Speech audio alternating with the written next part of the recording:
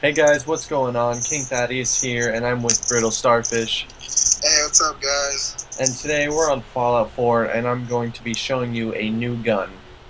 The prototype UP77 Limitless potential with unlimited ammo capacity. Alright, so the first thing you need to do is go into University Point.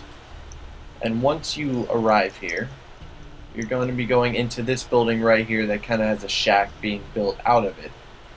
So you go into the building, and you turn to the right. There's going to be a door with a terminal. Unlock the door, and then go in. So once you are in here, you just want to go down the stairs, and then through this door right here, and this safe will be closed. Just unlock it using the terminal, and then you come over to this safe right here. It will be a master safe. Just unlock that, and you will see a button inside. Once you press the button, this wall will open. You just go through here, and the gun is on the table. So when you pick up the gun, you'll see it says unlimited ammo capacity. Let's take it. Let's equip it real quick.